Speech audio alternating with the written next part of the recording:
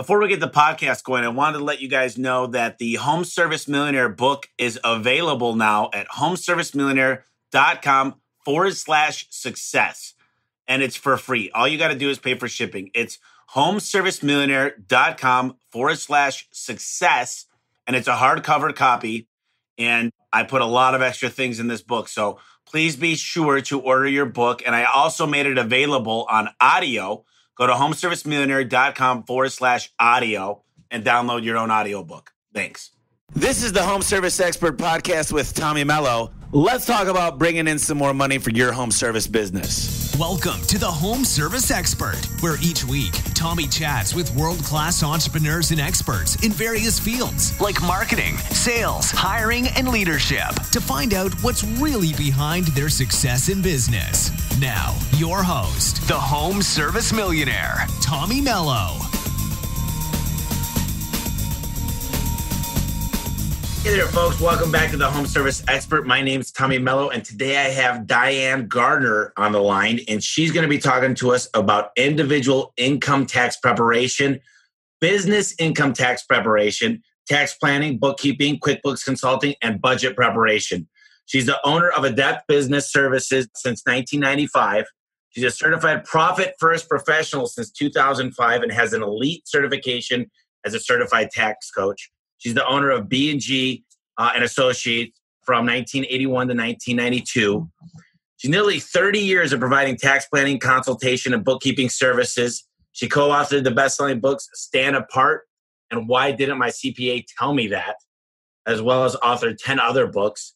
She created the nationwide Get Off the Wheel practice management solution for accountants and leads the Business Breakthrough Mastermind Group in her hometown of Rathdrum, Idaho. Rathdrum, did I say that right, Diane? You did, all 6,000 of us. Listen, I'm super excited to have you on and appreciate you being here today. Tommy, I'm excited about being on your program. Thank you so much for letting me come and share some wisdom and hopefully some wonderful ideas and strategies with your listeners. Yeah, this is always great because we don't really realize how much we pay to Uncle Sam. And I love having tax specialists on. I've had a few people total. I love Profit First, that book. I've read it. It's actually in my top 5 books. And I love what you said just now about the IRS. Can you tell them the tip that we just talked about? You bet. Tommy and I were talking before we went live, and I always tell my clients that we all need to pay our fair share amount of tax. There's nothing wrong with that, but there is nothing out there anywhere that says we have to leave a big tip for the IRS. And I learn things new every year, Diane. I've learned that I always thought having used trucks made more sense since I have a small auto shop and just I can make them look good by wrapping them since we wrap our own stuff. We've got the printer and everything. And one day I had 5 trucks break down and I started to learn more about write-offs and just how it made sense and paying it forward and just really learning. And I got to tell you, these little tricks, I don't want to call them tricks. It's just more of an education. Save so much money and time. And there I thought I was in the automotive recovery business. Well, I'm actually in the garage door business, and so many people do the same thing and they don't understand when their truck goes offline for 2 days, how much money do they lose? And we used to do more commercial garage doors, and I never understood why a company would pay $2,000 to have us out in the next hour until I realized, like a discount tire, a Big O, that one well of service is worth so much money per day. When it's not working, nothing works correctly. So, you've been in this business for over 30 years, and I'm sure you've got a ton of stories behind this. Can you tell us a little bit how you got started and what's happened since 2015 when you learned about the Profit First technique, I guess? You bet. I started out probably like any other accounting, bookkeeping type person. I thought I was in the business of just doing bookkeeping and accounting and tax returns and stuff like that for my clients. And I went down that road for many years. I was no better, no worse, no different than all the other accountants in our general area. Well, I ended up closing up that business that was down in California and came home to Idaho. and started up again. I didn't know anything any different. In college, they don't teach you how to be an entrepreneur. They don't teach you how to make yourself different, become a celebrity, become an author. They don't teach you any of that type of stuff.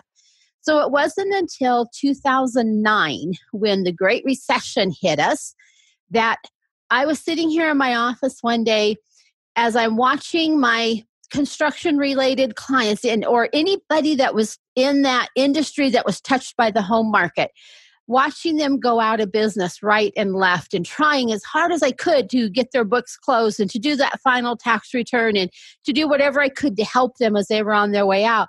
Sitting there thinking, you know what? If I don't do something different in my business, I am going to be in that same line of people. I had to come up with a way to make myself different, to stand out from all the hundreds of thousands of accountants out there. And so at that point, I started doing research, and I found that even during recessionary times, there are businesses out there who are making a ton of money, and decided that I needed to find something that's a little bit more economy recession proof or whatever. And so I started learning about doing tax planning and proactive tax planning and how that whole program works. And as a result of the education that I got, I was like going back to school again. I am now an author of about 11 books, and I speak all the time. I'm interviewed on podcasts, and it's amazing because now I have clients all over the U.S. searching me out. Hey, can I work with you? Hey, will you work with me? Can you save me money? Can you help me set up profit first in my business? Those types of things. And it's such a wonderful feeling to be working with clients and prospects of people who really want to make a difference in their business and want to do things better. And consequently, they make more money in the process. So this is off track question, but when you have a company that's a pretty big company like Facebook, Google, there's Yahoo, there's Amazon, there's all these large companies, there's Yelp, and I've been in Yelp's headquarters. They all have like beer taps and you're allowed to drink, and they have fun drinking games. Stupid off-topic question, but I think it applies to a lot of home service companies because sometimes we'll go back to the shop and have a 12-pack or 24-pack with some of the workers or whatnot. And some of the times it's cool atmosphere, but I know that you risk a lot of litigation. And I was thinking these big, huge companies probably form a separate company within their company, like at Yelp. I don't know how they would take the risk of someone getting in a car accident for millions of dollars of liability. But is there any light you could shed on that as far as, it's just a question I was thinking the other day because we're moving into a new facility. My best guess would be they would have some sort of a separate company and potentially not even owned by the same owners, mix it up a little bit so that it couldn't be construed as one company. Because they're definitely taking on a lot of liability if they're serving alcohol and then people are getting in their cars and driving, and they have a lot to lose if something went south and somebody had a bad accident or something like that. So I'm sure they've run it by their attorneys, and they've been able to put together some way to protect them over and above just their insurance policy. There's so many things we do that we don't really think about. And it's so crazy that how this whole country has become so litigious. And I just think you need to cross your T's. You can't have too much insurance. And I'm not an insurance salesman, but really cross your T's and dot your I's. And it goes just as much as accounting. Do the same thing, is make sure you're in the right structure. And I love LLCs. I mean, I have a lot of LLCs. Can you tell me a little bit about, you work with a lot of home service companies. You told me a couple great stories, which I want to share here in a little bit. But as far as structures go, if I'm just getting into a business, home service, because that's the most the listeners are, can you tell me about the advantages of one versus another and how you would really, what questions you would ask before forming that institution? You bet. Yeah, Tommy, a lot of that depends on what state that somebody is living or operating in. For states that are LLC friendly, like Idaho, where I'm at, and I believe Washington is as well, my favorite entity is an LLC because it is a very flexible entity. It gives you that limited protection that we all want, putting that fence around our business, protecting our personal assets from anything that could go wrong in that business. And so an LLC is always, well, I would say always, generally my first choice, because it has the ability, it can act like any other, like other types of entities. It can act like a sole proprietor. It can act like a partnership. It can act like a corporation, whether it's an S Corp or a C Corp. And so it's a nice hybrid type entity that I can do a lot with in the tax planning arena. But for states that are not LLC friendly, I would probably lean towards recommending an S corporation, even though I don't like to do that on startups because of the costs that can be involved. But you need that protection. You've got vehicles out on the road. You're potentially touching things that could have high liability attached to them. So depending on what kind of a business they're in as a service business. But there's a lot of different factors that come into that. And we always do an entity analysis when we sit down and meet with a client. And we go down the list of the pros and the cons of each of the different types of entities and let that client see what their choices are. And sometimes they look at me and go, wow, I didn't know we had all these choices. And it's like, yes, we do. But we want to narrow it down to what is the one that fits you the best today, but still gives you room to grow for tomorrow. Because I see all the time businesses that have outgrown their entity type. And they're not working real well when they're an entity type that they've outgrown. I think that's really powerful to have a strategic coach. I used to talk to people all the time and they're like, this is kind of embarrassing, but they said, yeah, I'm actually losing $200 this year. I went to H&R Block. And I mean, this was like 8 years ago. And I'm like, you got to go talk to my guy. And he ended up getting like $2,700 back. But, really getting the right person involved in what you're going to pay anywhere from 20 to 50% of your income is super powerful. I've heard of this term and I'm pretty familiar with it, but I think the listeners could gain a lot from this because I think this is a huge mistake that happens within the home service industry because we're not necessarily as organized in our books, but there's what's called pierce the corporate veil. And I know these questions aren't what we're supposed to talk about, but sometimes I go off topic just to get the knowledge base. Can you tell us a little bit about what we need to do to make sure that we're not putting ourselves at risk when we're spending money on other things within the company? You bet. But first of all, I'm going to have to say the caveat, I am not an attorney. So this is from the accountant standpoint, or Yes, accountant's perfect. viewpoint. Piercing the corporate veil is when you do something that's not allowed as an accepted business transaction for the type of entity that you're in. So let's say I'm working on your books, Tommy, and I see you paying a lot of personal bills out of your business check register. And I'm going to sit down and have a conversation with you and say, Tommy, did you realize that there's a potential here that you are piercing your corporate veil by paying all these personal expenses out of your business account? Do you have a personal bank account? Sometimes they tell me yes, sometimes they tell me no. And if you do have a personal account, can we get these automatic transactions switched over to that bank account so it's not coming out of your business account? Because if you had a lawsuit on your hands, a litigious attorney is going to be looking for any way that he can get around that corporate veil or that hedge of protection that we've put around that business by becoming a particular entity like an LLC or an S Corp or a C Corp or something along those lines. So piercing the corporate veil, unfortunately, is so common in the service business industry because they're just not, sometimes they're not paying attention. They're busy. They're just running and they just go and they just whip out a credit card and it might be the wrong one. And those things can start happening. Well, I'd say I'm probably guilty of it. I mean, especially in the early days.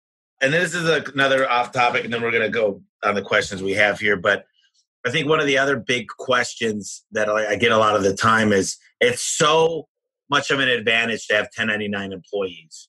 And I've been down this road a million times, and I chose in every business that I own is to make them W-2 employees. But there's so many advantages, including I don't pay the same taxes on that employee. I don't have to pay the same insurances because they're supposed to be insured by themselves. I just don't have the same overhead, and I lose a little bit of control. And there's so many disadvantages, I think, because they're 1099. They're supposed to be doing other work. But can you talk to me a little bit about maybe you've ran across somebody that was doing 1099 and they really didn't pass the test of a 1099 employee? I wish I could tell you I've never seen that before, but unfortunately I see it almost daily. And there's Yeah. there's no such thing as a 1099 employee. They're either an employee or they're an independent contractor. As an independent contractor, they do have to be available to do work elsewhere. They have to be available to the general public. You would like them to have their own business license, their own workers' comp insurance, their own liability insurance, those kinds of things to protect you so that their actions do not come back and hurt you as the business owner.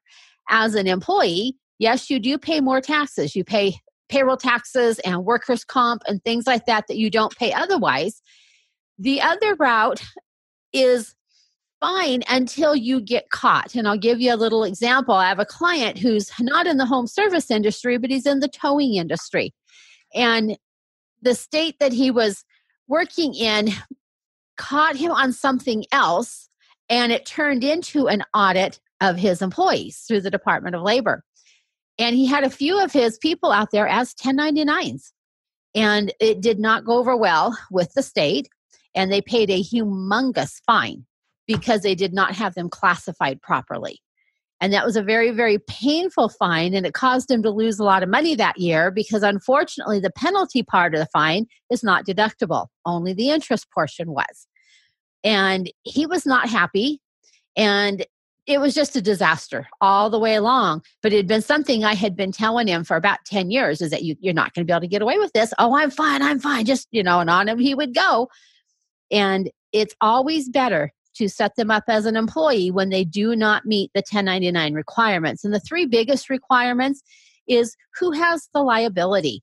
If that 1099 worker is out there working on a job site and something gets broke or something falls apart or something bad happens, where's the liability going to land? Is it on that person or is it going to default back to your company? So that potential for liability also flips the other direction on payment. Do they get paid because they're working by the hour, or do they get paid when you get paid on the job? So we look at those kinds of things. We look at who's in control. Are they saying, I'll be available to come in and do that job next Wednesday at 10 o'clock and I expect to be out of there by 2? Or are you asking them, hey, I need you there. Can you come in all day Tuesday and all day Wednesday and we'll get this job finished up? Who's supplying the materials, the tools, those types of things? Yeah, that stuff is great. I mean, one of the things that I've gone through is if you do decide to 1099 somebody, like I 1099 my painter, well, it was just a guy that I needed paint done. I mean, I'm definitely he's not full-time for me. I use him a lot of the time, but he takes on other work. He shows up in my shirt, but I don't demand his time. And I made him form an LLC, so I was paying the LLC. Good. And he's licensed, bonded, and insured. So it made a lot of sense because I wanted some control. He doesn't need to be here at any meetings. He just needs to show up to my customers when we agree he's going to show up like any 1099 would. But every other employee of mine is a true W-2 employee. And I just feel like this is a huge thing for the home services. And if you're out there right now listening to this, I think Diane has a lot of wisdom when it comes to this because she sees it every day. And I've seen businesses literally go out of business in California because they're retroactive. They say, how long have you been doing this? In a state like California, Washington, New York, even Illinois, a lot of the times they'll go backwards and they'll literally make you pay. They don't want to shut you down necessarily because they want to get paid. But at the same time, it could be enough to where you're like, if I owe this much, it's not worth it. So good stuff there. Tax planning is a term that gets thrown around a lot, but not a lot of people understand what sets apart tax preparation from tax projection. Can you tell me the differences of what those two are? You bet. There's 3 different levels of, I'm going to call them engagements in the accounting world. The very basic bottom level is just tax preparation. You engage your accountant, your tax preparer, whoever it might be, to simply prepare your tax return. And I always say that you ask them to put the right numbers in the right boxes to get it done and get it filed on time for you. That's all you're asking them to do.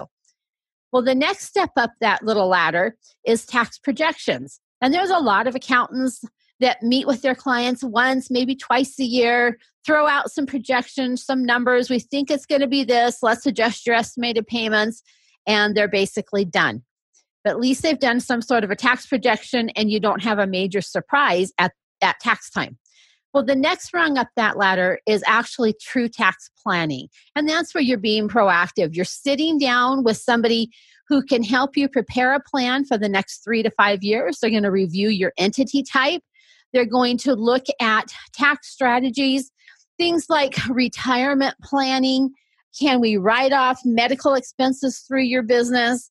Can we hire some of your family members, maybe your children, maybe it's parents, anybody that you're helping to support? Is there any way we could hire them and pay them through the business? Because under the new tax law, they can make up to $12,000 and not have to file a tax return. So it's pretty nice to be able to shift some income down if we can. We're always looking at, are they taking a home office expense if they really do have a home office? Or are they really maximizing their vehicle expenses? We have a lot of people out there with fleets, and then we've got others that might only have 1 or 2 vehicles. Are they maximizing that, or are they not? Just simply because they don't know that they have choices in how they do it. Are they writing off all their meals, their business meals? And do they know the difference between what makes a business meal and what doesn't make a business meal? Because I'm surprised how many people in the home service industry think that they can write off every meal they eat. It doesn't work quite that way. And then a lot of them are just so paranoid of the IRS that they really have never been told that they really can do a planning and that they can do it legally and be blessed by the IRS with the tax strategies that are used, because all we're doing is pulling tax strategies right out of the tax code and educating you, teaching you how to use them in your business, and then helping you implement them. So that is kind of the difference between the 3 different levels, all the way from put the right numbers in the right box, file it on time, up to creating a plan, meeting with you on a regular basis, whether it's quarterly or semi-annual, whatever works best for that particular client. And following along behind, we're also a full range accounting service. So if you need bookkeeping done, we're watching those numbers and reporting back to you and things like that, so that we can keep an eye on that taxable income and help you update the plan as needed. So there was a lot there. I'm going to unpackage a little bit of it, because I love when people listen to this podcast, if they could take one gold nugget out, it's a success for me, I would say. Because the only reason I do this, well, I learn a ton from people like you, but I think it's just so important to educate the whole realm of the home service niche out there. So when you say, I thought, and I could be wrong, I probably am wrong, but if I go out to eat with somebody and we're discussing business and we're actually talking, whether that's now, okay, if I go out with my girlfriend and we're discussing what we did yesterday in business, that might be different. But typically when I go out to eat versus eating at home, it's a business function, unless it's a wedding of some sort or something, a special event or a birthday. So can you go into detail? Because I'm probably don't have a clear definition on what's acceptable and what's not when we go to lunch, dinners, breakfast, whatever that may be. You bet. And under the new tax law, those rules have relaxed just a little bit, which was pretty good news.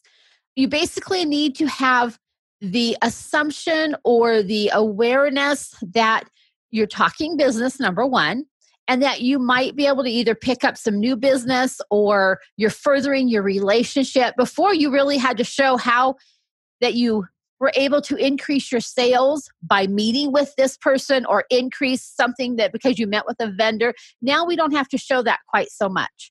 So we're basically that we've discussed business of some sort, that there is a general assumption, that we might be able to work together. Let's say you and I went out to meet and had a meal together or something. We may or may not end up working together, but at least we've exchanged some business information. Versus the guy in his truck who's out there working, he's hungry, swings through McDonald's, orders a meal, and throws it in with his business expenses. So it's a completely different type of meal there. Yeah, I wouldn't consider fast food unless you like talking to the girl at the counter there about her garage door. Or her plumbing or her electrical or whatever. Yeah, exactly. No, those are hard. You cannot really defend those to an auditor. Yeah, no, that makes a lot of sense, and I appreciate the clarification. So small businesses, I mean, how likely is it that the listeners right now in the home service niche are overpaying in their taxes? What would you say? Oh, probably 95% of them are. And everything's legal. Like, look, I think that people push it to the edge. and it's all fun until you get caught. But like, I talk to people, they're like, I drive this car this many miles to work, and then I drive my wife's car this many miles. And then there's writing off the miles versus just your straight gas fee. And then there's having a home gym. I don't understand it at all. And I know there's probably some gray area. Can you just talk a little bit about what we could use our home office for and what's acceptable or not? Right. Okay. So home office is where you do your administrative and your management type work. So that doesn't mean that just because there's an office in your building that you cannot have a home office. Because if you do all of your, say your invoicing and the management stuff, the HR stuff, or the whatever that you end up doing to keep your business running, your marketing, your social media, any of that kind of stuff, if you're doing all that from a home office, then you potentially have the ability to write off a home office in addition to the office that's in your building if you have an office in your building. If you don't have an office like that, then it's a lot easier to make that home office qualify. So I love it. That helped just a little bit on that side. But then if you're talking about a home gym, that gym has to be available for all of your employees. And so you need to kind of be careful how you do that because, you know, depending on the size of the number of employees you have, you may not want them all traipsing through your house. But it works ideally the best if you have a small group, as maybe yourself and a spouse and maybe just a couple employees. Then the swimming pool, the gym, those kind of things are much easier to write off. Makes a lot of sense. And especially if you don't have a ton of employees that are meeting at your house, which is an advantage and a disadvantage. You know, they can afford to be cheaper. But the problem is they're not a real business. I think, you know, I don't want to belittle anybody on the call here or on the podcast, but I just feel like when you get to a certain size to have a place of work outside of your home where it's actually a business with business hours and people walk into a real business. Because I always ask this question, Diane, if I were to take a trip right now and I'm paying for everything, Diane, I'm paying for you, your husband, your kids, your dog, we're going together, but we need to leave tonight and we're going for 3 weeks. I'm paying everything. What does your business look like in 3 weeks? And most of the people at a home office say the business falls apart. I run it. Yeah. It's my home office. I do the inventory. I'm doing the taxes. I'm taking the phone calls. And to me, that's not a real business. That's a job. Right. And I don't mean to belittle anybody because a lot of the people on here are starting out or they're working towards it, or they wouldn't be listening to the podcast bettering themselves. The biggest question I get, Diane, is it's so hard to find good people. And we started offering insurance a couple of years ago, maybe a year and a half, 2 years. And we haven't quite got into investment portfolio for them, a 401k or a SEP IRA or any of that stuff. Talk to me a little bit about the tax incentives for a business owner to go that route, other than the fact that you could attract great employees. You're like a magnet for people that have kids or a family or just looking to be proactive about their insurance. So what are some of the advantages? Because I get a lot of these questions. How do I get great employees? I'm like, what kind of magnets do you got out there for them? And I think this is a really good question that a lot of the people might be wondering. You bet. Yes. Yeah. If you're not able to offer any benefits, it's pretty hard to compete.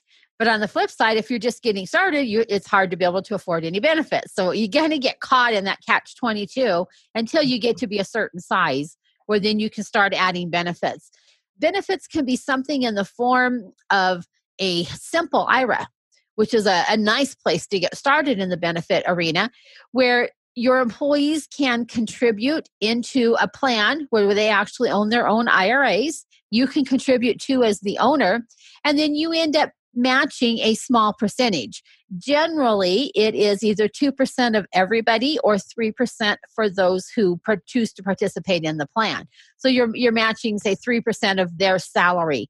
And in most of my clients, they're contributing each month so that they don't have a big chunk at the end of the year they have to, send into the simple plan.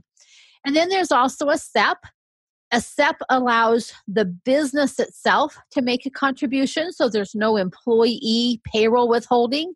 SEP is nice when you have a smaller size business with just a couple people, because what you do for the owner, you have to do for everybody that qualifies as a full-time employee. So you don't see as many SEPs when you get into the bigger size businesses. They'll kind of go from a simple up to maybe a 401k of some sort, and there's lots of different varieties in the 401k arena. That particular one allows you to contribute more and withhold more. so that allows people to make higher contributions into the plan, but it has fees because it is a true qualified plan. So you will pay fees because there's tax returns that have to be submitted. There's rules that have to be met. There's testing that has to be done because the IRS does not want you to contribute too much for yourself and not enough for your employees. And so there's lots of rules, and that could be a whole topic just by itself, just different types of retirement planning and 401ks and that type of thing. But those are kind of the three that I see the most out there in service businesses is one type of those 3 retirement plans. And that's a great place to start with trying to get some benefits in place so that you can attract better quality type employees. Yeah, I think there's so many advantages to doing stuff like that, but you got to ask yourself too, is the juice worth the squeeze? So a lot of times I'll ask my employees, what's the most important thing to you, especially the guys out in the field? And you'd be surprised, like not having to drive their own truck, covering gas. I think some of the times we jump to certain conclusions without really doing a questionnaire and finding out what's important to the guys.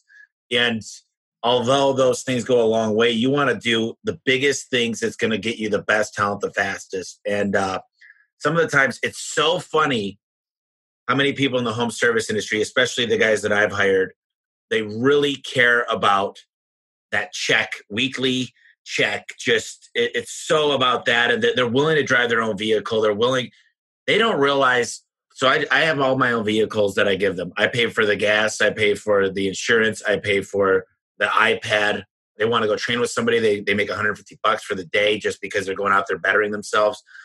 And so many people don't understand the difference of when they got to be a 1099 and they're driving their own truck and they're saving for their own taxes, they're paying their own gas, they're paying their own insurance. And it's, roughly $1,500 to $2,000 we're covering that they don't really realize that, or the part of the taxes that you're covering. So I just think it's mind-boggling how much more we cover. And then but when they go work for somebody else, they don't realize it because they're not paying their taxes as a 1099.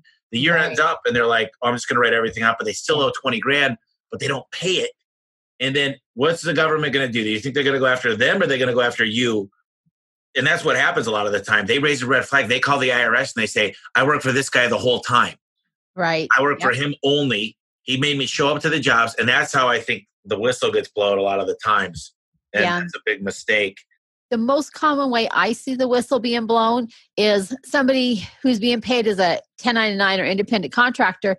When you no longer need them, they trot down to the local unemployment office. And that is the fastest way that a whistle gets blown.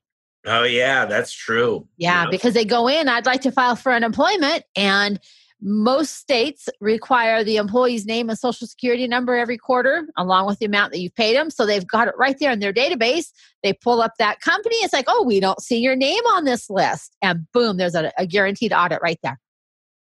Wow. If people are listening right now, I would just recommend, before it's too late, really thinking about this stuff. And I always talk about, Diane, that sometimes you hate to go to the doctor because you don't want to hear the news. But when you go regularly, and I used to feel the same way about my balance sheet. I mean, we're a huge revenue company. I mean, 120, 140, 160 grand a day. And I always looked at revenue and I'm like, things are pretty good. But the balance sheet actually take into effect the expenses. And sometimes it's not good news. And sometimes we're losing money in a particular area because we're in 12 states. And what I've learned to do is love the balance sheet. And right now, if I knew that I was at risk of litigation because I was 1099, there's no better time than today to contact somebody like Diane and make a difference. So that's the word to the wise. We talked about some of the big mistakes business owners and professionals make, but is there any other ones that you think could save thousands of dollars while we're on this topic? The biggest ones that I generally see is that people just don't know that they can put together a plan. We all kind of live in the world of we don't know what we don't know. And when I sit down and talk with someone and just show them how by putting together a plan, this is what could happen, they look at me, it's like, I've been in business for 20 years or 25 or 10 or 5 or whatever it's been, and no one's ever told me this. I didn't even know that you could put together a plan and you could actually plan your way to a lower tax liability. And they're just amazed that they can do this, especially if they've been in business for very long. Yeah, it's funny. We went to biweekly payroll. It just made more sense. And it's truly biweekly. We had 3 payrolls in March, which actually lowered our profit for March. But a lot of people, when we switched to biweekly, needed a cash advance. And at that point, I realized that we needed something to give them some financial stability. So we got into this program Dave Ramsey offers, where it monitors how much is going to true expenses versus night out in the town. And we've noticed that only 20% of the people have even logged in, and it tells you how much they've done. But it's amazing how much money, a lot of people make, and they just don't have any way of budgeting the money they're bringing in. Their expenses outweigh their income. And it's crazy, because the question I was going to ask you is about digital tools. And that's a pretty cool tool. And obviously we use QuickBooks, and we're actually outgrowing QuickBooks. And QuickBooks Online is not a great tool from what I understand, and that's why we don't use it. But can you talk to me a little bit about technology and what you recommend for every facet of keeping receipts, to just what to use for your company if you don't have an advanced CRM or something like QuickBooks? You bet. Yes. Yeah. I always suggest that they get into something at least like QuickBooks. I'm really not a big fan of QuickBooks Online or QBO, because if a company is very big at all, it locks up the program. And we're unable to print certain reports or see things because it tells you that the report is too big. Please export it to Excel. Well, then it won't let me export because it's too big. And I get this catch-22 with QBO, where the desktop versions don't do that. So, we always say, please do at least something like that. Don't do nothing. Doing nothing's the worst you can do. Digital tools are amazing. There's several different programs out there where you can take pictures of receipt and it will download them. I don't necessarily think they're completely accurate, but they're better than nothing. And use the technology that's available to be able to keep track of your receipts. There's tools for keeping track of mileage. Keep track of all that stuff, because your accountant needs them.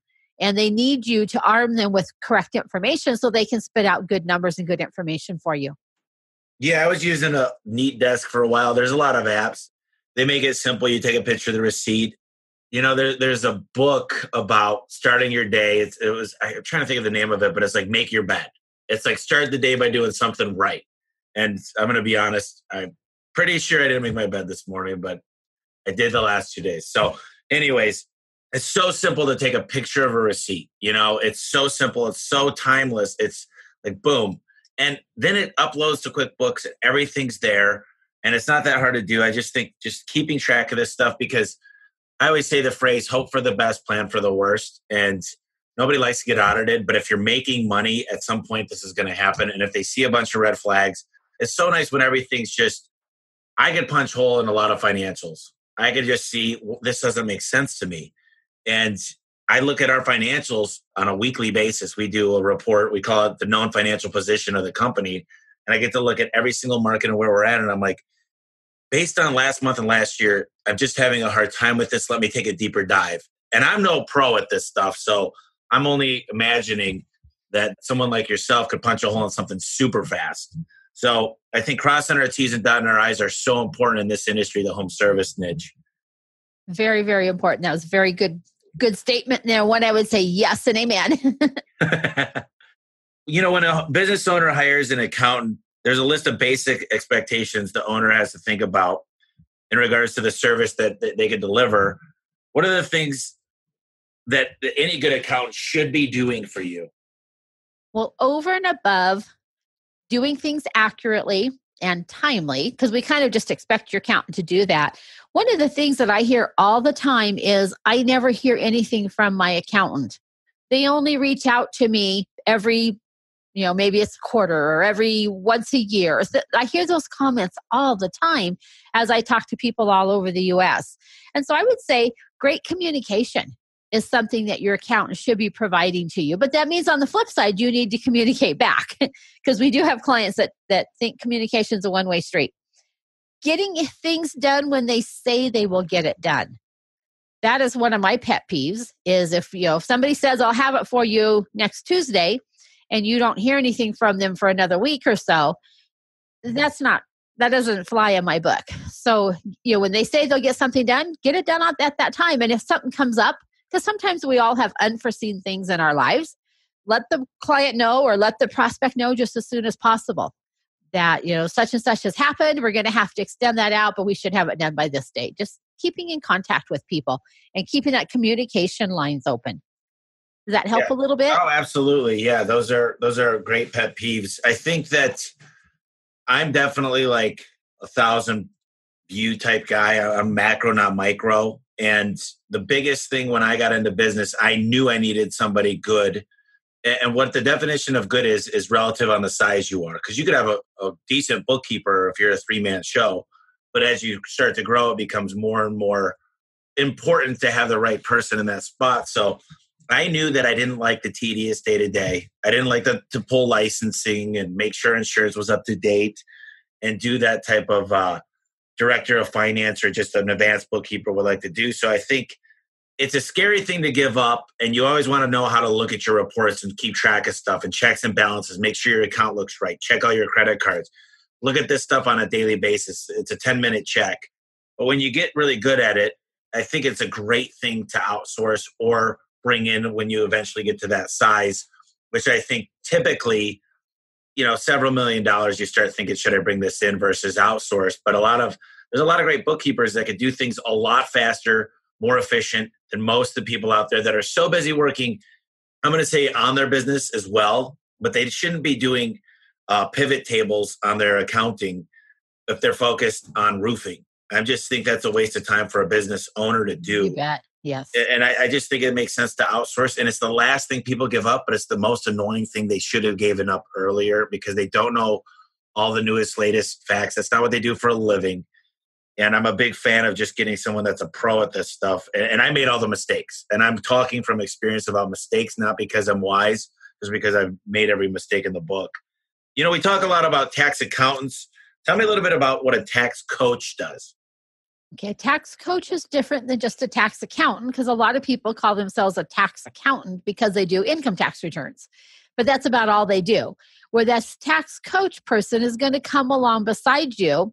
They're going to help prepare that plan, or they're going to actually prepare a plan based on usually some questions and dialogue that's had, and put together a plan and then be willing to implement it for you if you want them to. Or you can take it to your current accountant and ask them to implement it.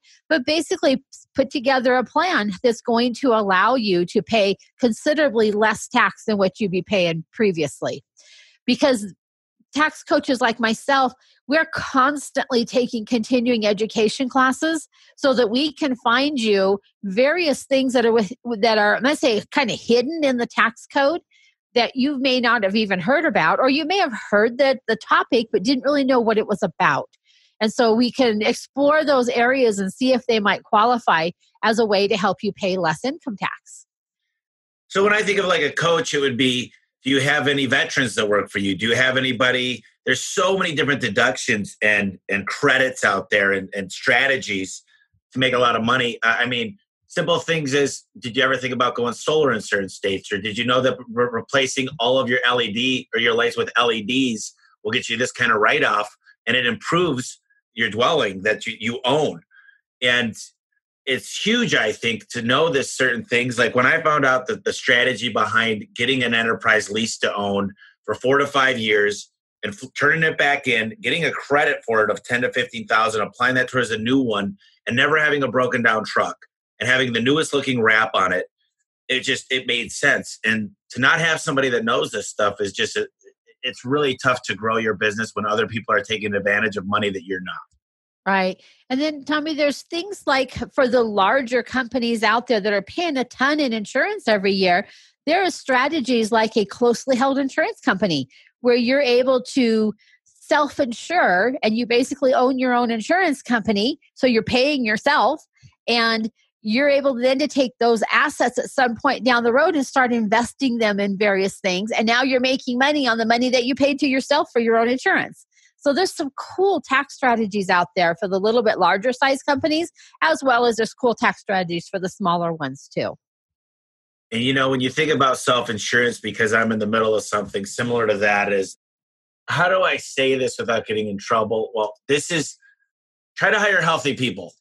If you can.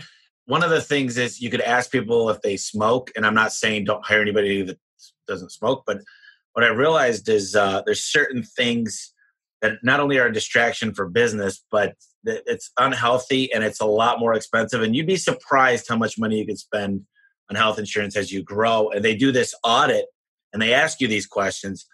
And it could be very detrimental if you've got an office full of people getting ready to retire that are all smokers, or just there's certain things that come with age that I'm getting older too. It's hard to face the facts, but not in my 20s anymore like I used to be. So it's just a piece of advice of when you're hiring. A lot of times the average plumber is 47 years old. And when you think about that, it's crazy. And that's why I'm a big fan of building the right training environment to be able to make your own technicians. And that's an apprenticeship that turns into they're training your way, and you're breeding the next generation of home service experts. And it's very, very powerful. But I wanted to ask you too, is a lot of entrepreneurs early on in their business, they don't know about any tax deductions that they may qualify for. And I know we've talked about this a little bit, but I wanted to see, is there anything that most professionals aren't aware of that we didn't discuss? Well, if you're talking more the startup type businesses and those type, the smaller businesses that maybe don't have lots of employees or anything, there is the potential for writing off all of your medical expenses through your business if you're in the right entity form and some things like that, if you qualify. And so that's a huge one, especially for somebody who doesn't have a lot of employees. It doesn't work real well if you have a bunch of employees, because what you do for yourself, you have to do for them, and you generally can't cover 100% of their medical costs. But for those that are at a smaller type size, if you could write off your health insurance premiums each month, as well as any copays and out-of-pocket costs, that's a big amount, because right now, most people are not itemizing deductions anymore, which means you're not writing that off on your Schedule A form like you may have done in the past.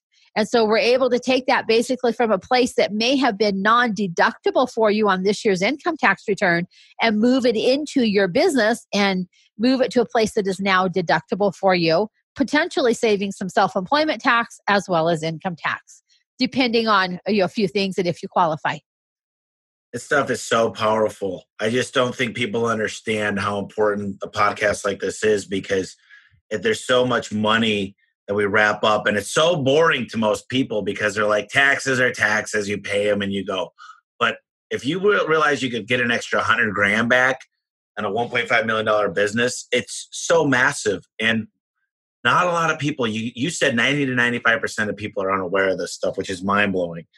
Tell me a little bit about this Business Breakthrough Mastermind Group that you formed. That was a group where, unfortunately, they're no longer meeting, but that was a group made up basically of my local type clients who wanted to learn more about how to run their business better. And so we were meeting once a month, and we talked about topics such as how to hire, how to fire, because it's easier to hire than it is to fire, and how to do it well. And then we spent a bit of time talking about leadership. We spent some time learning how to read financial statements, because that was a big question of them.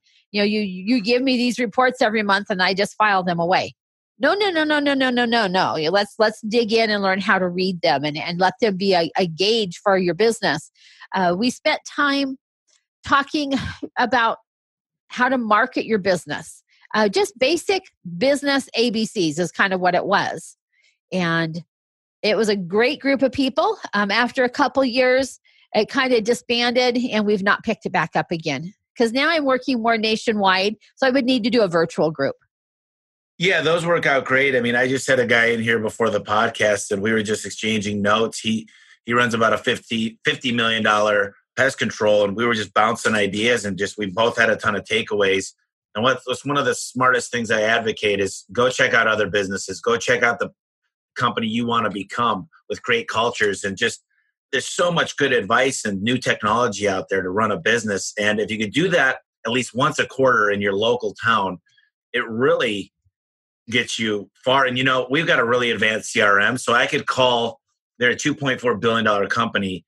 I could call them, they'll give me people in any city I want to go to meet up and check out their business. And they've got the KPIs and the stats that they're saying, this company books 90% of their calls. They're amazing. They don't share data per se, but they're really, really well ran.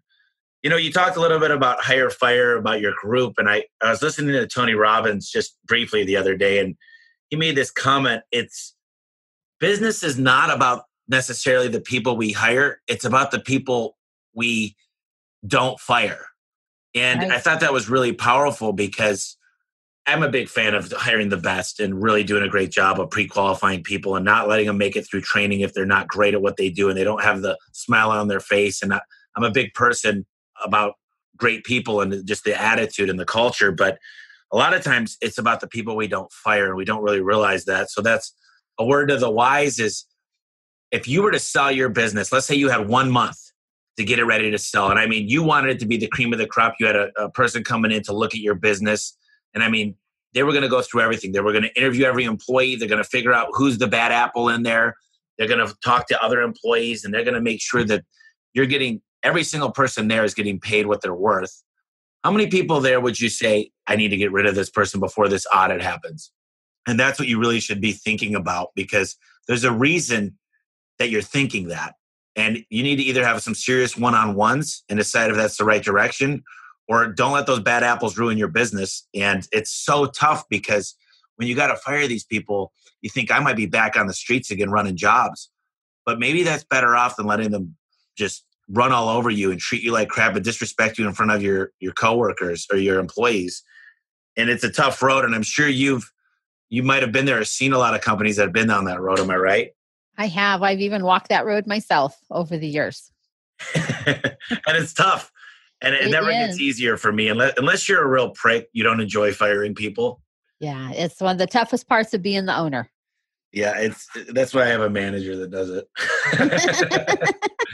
One other thing is I really love the book Profit First. And in 2015, you became certified in that. And it's such a pay yourself first. And so many of us go pay our bills, and then whatever left over we keep. But this one makes you think differently. It's pay ourselves, and then whatever left over is the bills you can afford. Can you explain the concept and really the whole tour of what that's all about and how you become to think that way? You bet. Generally accepted accounting principles, or GAAP, tells us that you take sales minus expenses equals profit. We've heard that our whole lives. And if there's anything left, then us as an owner get to take something. Well, in Mike's book, he flips it around and he says sales minus profit equals expenses. And so basically what we're doing is we're putting together a budget, but we don't like to use the B word because people kind of like, oh, I don't like budgets. So we're putting together some percentages of how much should be spent in various areas of the business. I have my clients open up various accounts. So we'll open up an income tax account. We'll open up a profit account. We'll open up maybe a future growth account, because I'm generally not working with small business. I'm generally working with companies that are 500,000 on up to several million. And so sometimes we're doing a future growth, or we're doing an equipment replacement account because we know we're going to be replacing some trucks. We're going to be replacing other types of equipment in the next year or so. And so we're creating these accounts based on what the business has a need for, because I do deviate a little bit from Mike's book in that. And that is how we're able to get higher profit percentages, because now instead of having 100% of that income available to be spent, we might only have 80% of the income or 70% of the income, depending on how much we've decided we want to allocate to some of these other accounts. So I've got clients who are wanting to move from maybe a rented facility into a facility they want to buy. And so we'll set up a future building account and we just come up with a percentage. How much can be contributed to that each month? And it's a great way to get from point A to point B and end up paying yourself in the process. And you get to take out a profit allocation, usually quarterly. And that's a really good feeling to have this extra money sitting there in your profit account, ready to be dispersed to you as a nice little bonus for the risks that you're taking, for all the liability you assume, all the stuff that we have to do as an owner. Yeah, I was listening to Ben Shapiro the other day, and he did a speech at a college. Are you familiar with Ben Shapiro? Just vaguely.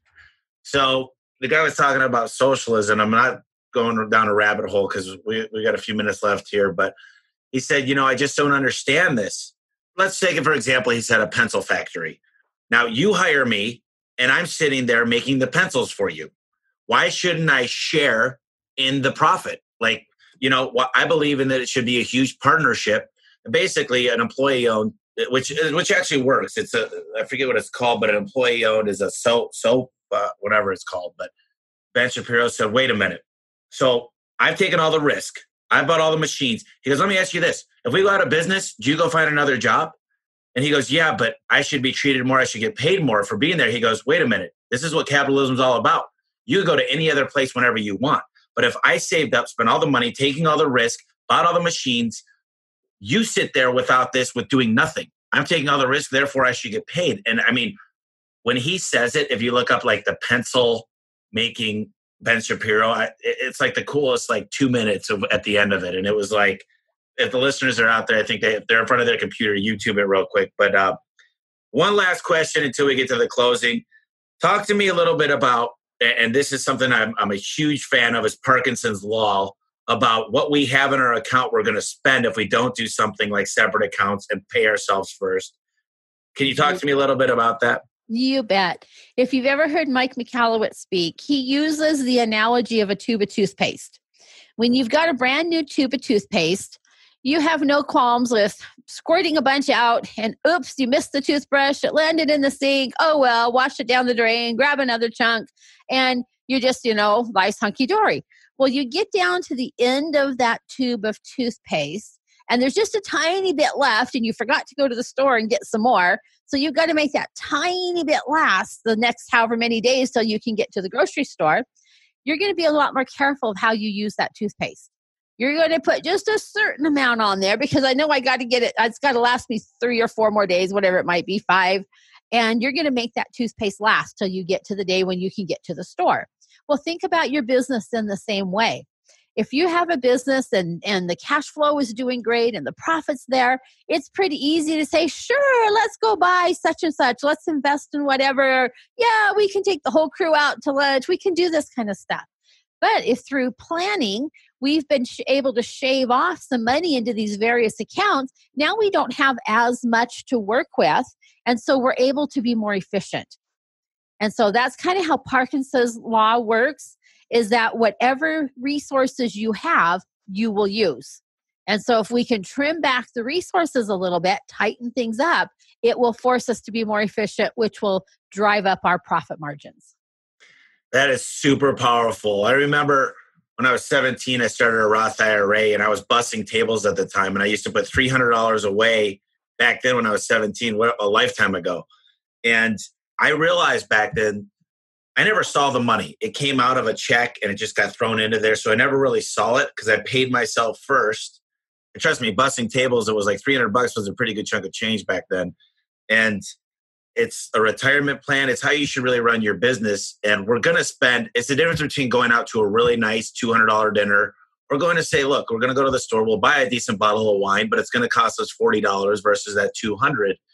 And it's making decisions based on what you have after you pay yourself. And Parkinson's Law says the amount of space. I got this huge warehouse I'm in right now. It's 19,000 square feet. Well, we had to get another warehouse. And now we're moving into a 40,000 foot warehouse. And I'm going, Parkinson's Law meant we're going to use up all the space. And we did. And it's crazy. We never thought we could. But then I realized I was getting out of the inventory game. But we used the time allotted available. When I used to have a paper for my master's program, I used to write it the night before. And that's typically what we do. Is Parkinson's Law has taught me a lot. And I know that this has been amazing. I wanted to ask you, Diane, other than the Clockwork and Profit First, what books would you recommend? And Profit First is a must read. If you guys haven't read it, go out there, get it. It's available on Audible. Amazing book. But other than that, what are a few books that you would recommend have really influenced you, business, tax-wise, whatever it might be? Well, I'm going to throw out a couple more from Mike Michalowicz. You did mention Clockwork. Clockwork's an amazing book too. It helps you really sit back and take a look at your business. Do you have the procedures in place so that you can take that 3-week vacation that you mentioned earlier and your business just hums along while you're gone? So he's all about setting it up so you can be gone for 4 weeks at a time. So having the systems and procedures and stuff in place. Another one of Mike's books that I really, really like is his Pumpkin Plan book. Because when I read Pumpkin Plan, it was at a time when I was offering all kinds of services out there to my various clients and realized that only 2 or 3 of them were really making any money as far as profit went. The rest of them, yeah, they were helping to pay the bills or whatever. And so we pared down the service offerings that we have. And now we really concentrate on tax planning and profit planning. Yes, we will do bookkeeping and income tax preparation, but they're part of a program, part of a package that we do. And by doing that, we've been able to become more efficient. And so Pumpkin Plan was another great book by Mike Michalowicz. One of the books that I read many years ago was The One Thing by Gary Keller. Oh, yeah. That was such a good book because now when I come into work, or actually before I leave the night before, I set it up. What is the one thing I need to do tomorrow that will move me maybe in the direction of some sort I'm trying to go, or that will allow me to accomplish something? But what is the one thing? So when I walk in the door the next morning, I've got my one thing set out there and I'm going to make it happen during that day. And so that book has been great that way. Another book that was super good was 3 Feet from Gold from Sharon Lechter. Oh, yeah. Great book. I read that book back in 2009 when my world was collapsing around me because I had clients going out of business. And all of us that are in business at one point or another, you're going to have one of those times in your life. I've gone through a couple of them. We had the recession. And then when I was down in California, we had a major earthquake that almost leveled our town. And so looking at something like that and deciding to never give up, keep pushing through, you're able to look back down the road and look, I only pushed through this far and discovered the gold that was on the other side. So don't give up. It's such a great mantra to have sitting up there, especially if you're going through a really tough time. 3 Feet from Gold can really be a great motivator book for you. I love that. Yeah, the premise of that is they got this old mine and literally the guy's mining it and he gives up and says, there's nothing in here. And then the next guy buys it and finds all this gold. It's just a few feet back. And it's a cool little, is it Napoleon Hill that it's kind of? It's kind of based on that loosely. Yeah. Yeah. So it's mostly his memoirs that they went off of. And yeah, it's Napoleon Hill. Yes, Napoleon. There's another book that, since you're on this topic, Diane, that I'd recommend. I've talked about it on the podcast, but it's called Essentialism. And if you get the time, I'd love to hear your feedback on that book because it does everything that you're talking about. It's about essentialists don't go after everything. They're not opportunists that just jump on everything. They take the time, they decide what they're going to go after, and they go 100% and they focus. And I think you'd really dig that book. So if you get the chance, check that book out and let's talk about it for 15 minutes. But, if someone wants to get a hold of you, Diane, what's the best way to reach out and hear more, maybe talk about getting involved with your tax services? You bet. The best way is to go out to www.taxcoachforyou.com/home service expert, where we are giving away our newest tax planning guide, chock full of all kinds of different strategies and things. On our Tax Coach for You website, there's also ways that you can get copies of some of my books. We basically give them away for free. We just ask people to help pay the shipping and handling on them. Just a ton of information out there. There's lots more podcast interviews, blogs, all kinds of information on the main website. But basically, Tax Coach, the number 4, YOU.com/home service expert. That's so cool. You got all those resources. And I think that people like you that are willing to give away this stuff, it just makes sense to work with somebody that understands what you do. And the fact that you're involved in so many companies that many of us aspire to be like is a great thing. So, Diane, it's a pleasure to have you on today. The last thing I always ask is, if there's anything we didn't discuss or one last thing to leave the audience with, I'll give you the stage for that right now. It's never too late to put together a plan. But if you don't, and you just continue down the road that you are, and you just keep doing the same thing over and over and over again, and then you pay a super high amount of taxes and it hurts, and you just keep doing it over and over again, I think that kind of relates back to our definition of insanity, is doing the same thing over and over and expecting a different result. So I would encourage people to stop and take action. Don't just say, oh yeah, the great idea, and then just keep on going. Take some action, whether it's ordering our tax planning guide, hopping on, ordering a book, do something, because I do give free initial consultation where I'm happy to take a look at your last 2 years' income tax returns. And I'll tell you if I see mistakes and missed opportunities, or I'll tell you you've got an accountant that looks like they're doing a really good job. But a lot of times we're able to say, ooh, what about this or this or this? And then we can go back and amend tax returns and get some cash from previous years. So take action. Don't just say that's a great idea or that was some good information and file it away for later. Yeah, what you do is the smartest thing that I learned is go right now, put it on your calendar for tomorrow if you don't have the time today. If it's nighttime, put it on your calendar, block out an hour, and just go do it. Can you repeat that website one more time? You bet. www.taxcoach, the number 4, you.com, taxcoachforyou.com/home service expert. Just go there. It's free. Literally, you can check some stuff out. If you could save a couple grand by reading that, it just makes sense. So, like I said, Diane, it was a pleasure having you on. And let me just ask you one last thing. If somebody wants to get a hold of you personally or follow you, is there LinkedIn, is Facebook? I doubt Instagram, but I'll throw that out there. Or I can snap you, but what's the best way? I'm on Facebook, LinkedIn, Instagram, Twitter. Trying to think. I have a wonderful VA who is a millennial, and so she's really good at getting me out on all these places. Or they can just simply email me, Diane at taxcoachforyou.com. Awesome, Diane. I had a really good time on this and learned a ton. I really appreciate it. I did too, Tommy. This was an amazing show today. Thank you so much for having me on. All right. Well, go check that stuff out, guys. Thanks for listening, and we'll see you on the next episode. Hey, guys, I really appreciate you tuning into the podcast. I wanted to let you know that my book is available right now on Amazon. It's called The Home Service Millionaire. That's homeservicemillionaire.com. Just go to the website. It'll show you exactly where and how to buy the book. I poured 2 years of knowledge into this book, and I had 12 contributors. Everybody from the COO at Home Advisor to the CEO of Valpak, and of course, Ara, the CEO of Service Titan. It tells you how to have the right mindset and become a millionaire and think like a millionaire. It goes into exactly how to turn on lead generation. Have those phones ringing off the hook for the customers that you want to be calling, where you can make money and get great reviews. It also goes into simple things like how to attract A players. Listen, if you want a great apple pie, you need to buy good apples, and you need to know where to buy those apples. And it also talks about simple things like knowing how to keep the score. You should have your financial check every week. You should know exactly what's coming in and out of your account. You should know when to cut advertising that's not working.